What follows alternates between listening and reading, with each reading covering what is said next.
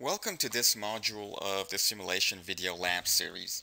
In this module, we're going to talk about user-defined statistics and how to implement them in Simio. User-defined statistics are particularly important when the output metrics that we're interested in are not automatically built into the software package, and in this case, Simio. So what we need is basically code the logic to collect statistics that are not automatically collected by the software. So as for the objectives for the lab, we're going to provide a very brief introduction into different types of performance metrics in terms of how they are calculated. And we will also learn how to implement user-defined statistics in Simio, and particularly we're going to look at tally statistics, state statistics, and output statistics. So let's go ahead and start talking about our problem here. So the problem that we're going to consider in this, or the model that we're going to consider in this lab, is a simple queuing model that we have seen before.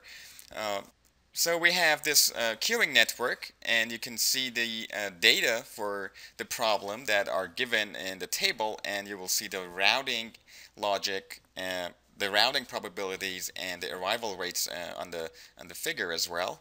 So we're assuming that arrivals are all Poisson, and we have exponentially distributed service times, and all the rates are given in parts per hour. However, we are going to also assume that parts that are processed more than 2 times on station D, as you can see, we have this reentrant flow that goes from station D back to station B, so some parts will be processed multiple times on station D. And our assumption here is that parts that are processed more than 2 times on station D are considered to be of low quality. So these parts will be sold at a scrap price that is lower than the unit production cost. So we're basically facing monetary loss because of selling these units at a lower price than the unit production cost. And we're going to assume that the loss per scrapped part, the amount of loss, is different based on the part type. So for part 1, we have a $25 loss per scrapped part, and for part 2 we have a $30 loss per scrapped part. So let's go ahead and talk about the performance metrics that we're interested to evaluate in this lab. But before we do this, I would like to talk about 2 different types of performance metrics and how we calculate them.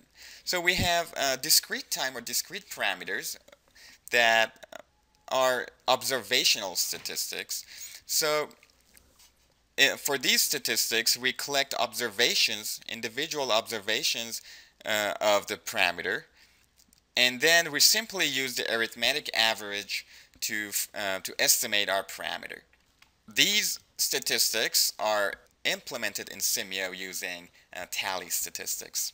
On the other hand, we have time persistent statistics or time dependent statistics where not only we are interested in the value of the parameter, but we're also interested in tracking how this value changes over time.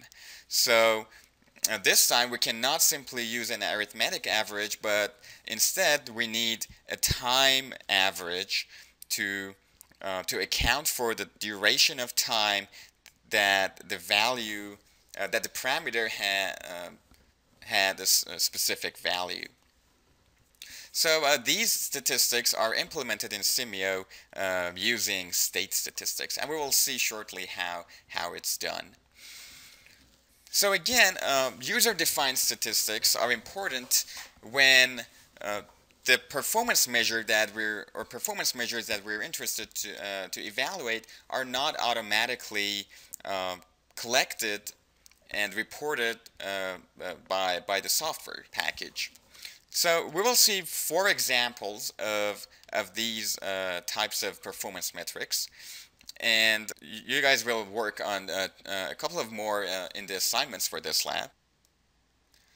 So in this lab, we're interested in the total number in system. That is the number in system over all part types. We know that Simio reports the number in system per part type. So for part 1 and part 2, Simio reports the number in system per part type. However, here we would like to know the overall number in system for all part types.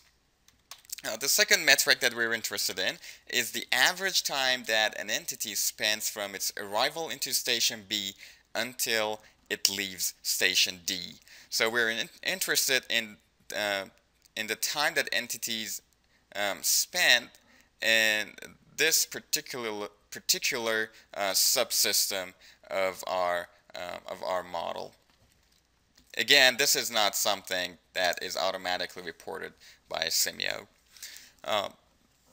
The third metric is the number of parts of type 1 in the queue for station D. Again, Simio has this built-in statistic that reports the number in queue regardless of the type for every server object instance. However, this time we would like to know the number in queue. However, we only want to focus on a particular part type. And finally, we would like to estimate the total loss due to selling at the scrap price. So here is the initial model of our queuing network, and as you can see in this model we have two part types. We have part 1 and part 2. We have source 1 that creates part 1 according to its arrival process, and the second source that generates part 2 with the specified inter-arrival time. We have our 5 server objects, and we have implemented our routing logic using, or probabilistic routing using the selection weights on our link. So we have 25% of parts going from A to B, 75% to C, and similarly we have the probability of 0.3 of going back to station B after being processed in D. So with the initial model, let's go ahead and implement the logic for our user-defined statistics. So let's start with our first statistic or metric, which is the total number in system. And when you really think about this statistic, it's a state statistic, because what we need to track is the number of parts, regardless of its type, their type, in the system, in the whole system, over time. That requires a time average in order for us to be able to estimate its value.